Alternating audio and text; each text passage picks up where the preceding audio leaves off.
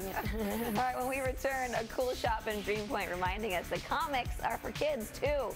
And right around the corner, the owner opened another bookstore in a hidden location.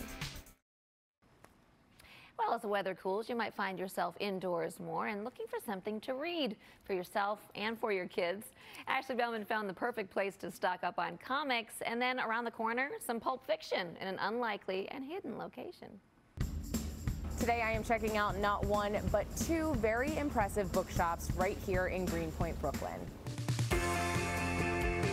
Okay, Jason, so we are here in Hey Kids Comics, which is one of two of your bookstores, but first tell me how this one got started.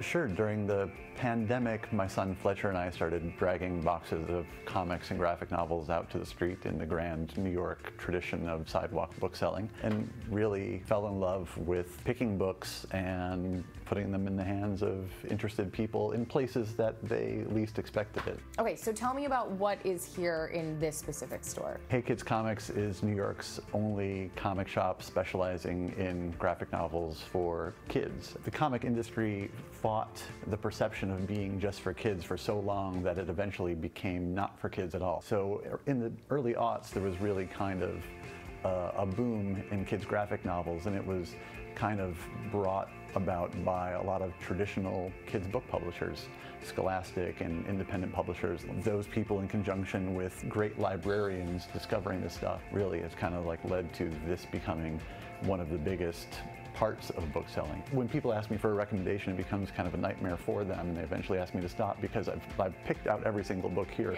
and I didn't pick out any bad ones. So, That's great. It's a great problem to have. This is a section devoted to early readers. Of course, Dogman, and anyone who is a parent knows and has read Dogman. Of all the books that I've given to reluctant readers, this is the one that parents come back in and say, I can't believe it, my kid has started really reading on their own. As a parent, don't you feel like you have to like it too? Like, I feel like it just makes it so much better when you're enjoying the book also. Yeah, absolutely. I mean, that's the thing. Dogman is legitimately funny and full of deep-cut references that only grown-ups get. And then actually the reason that I found you is because we love a hidden situation in New York City, and you actually opened a hidden bookstore around the corner. So I guess, should we go there and then you can tell me about it when we get there? Yeah, I'd love to show you. Okay, let's do it.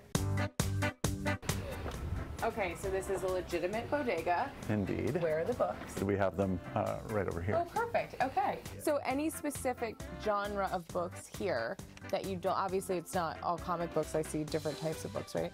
Yeah, no comic books at all, but I mean, I guess it started out of my love of pulp fiction, mass market paperbacks, science fiction, crime and mystery. You know, the type of books that were meant to be purchased at your corner store with a bottle of soda and a candy bar. You know, the idea of kind of come across something that you don't even know that you want.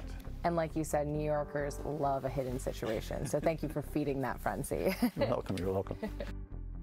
I also love a bookstore, a good old-fashioned bookstore. You go in, you peruse the aisles, you ask questions, instead of just like searching online, and we can't ask anybody any questions. So I'm gonna go check that out. And yeah, I'm a parent. I know all about the Dogman books. We got to stack at home. They're good ones.